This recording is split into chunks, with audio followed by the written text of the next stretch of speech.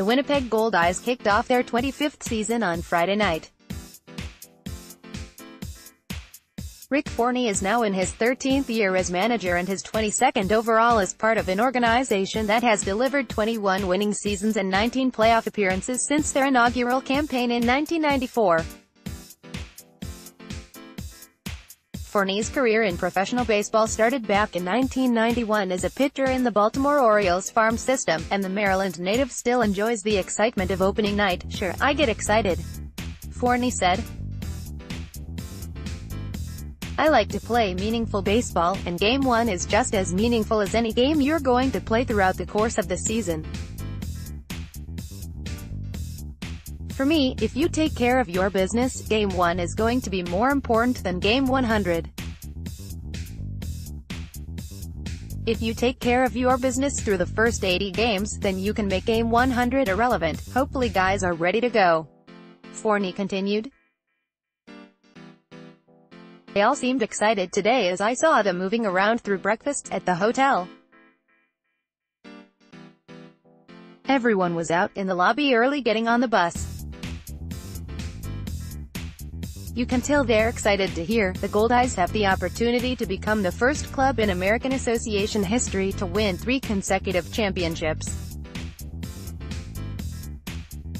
As it stands, only the Fort Worth Cats' back-to-back titles in 2006 and 2007 rival the Goldeyes' accomplishment from the past 2 seasons.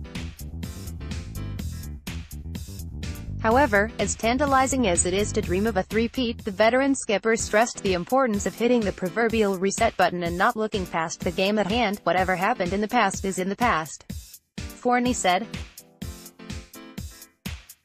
"Can't pick up where you left off. Every year is a new battle and a new puzzle that we need to put together. The teams that can put it together the quickest and learn the fastest are the ones that are generally going to have a good season. I think we have all the makings of a good baseball team. The ultimate goal is always to reach the playoffs and give yourself an opportunity to compete for a championship. We've been really fortunate to accomplish that the last 2 seasons, but that's a ways down the road. We have to make sure we respect the process and do what we are supposed to be doing on a daily basis.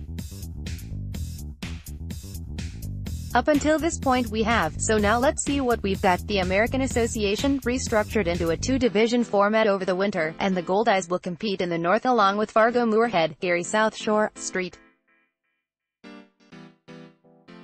Paul, Sioux Falls, and the expansion Chicago Dogs. The best 2 teams from each division will qualify for the postseason. The league will also operate with an equitable schedule in 2018.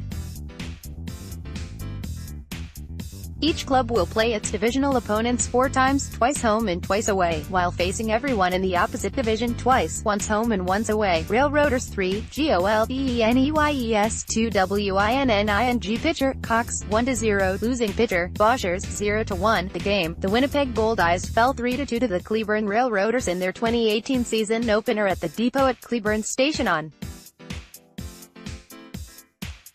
Friday night. Railroaders left fielder Axel Johnson doubled home catcher Michael Pear with a double in the bottom of the 9th inning to win the game.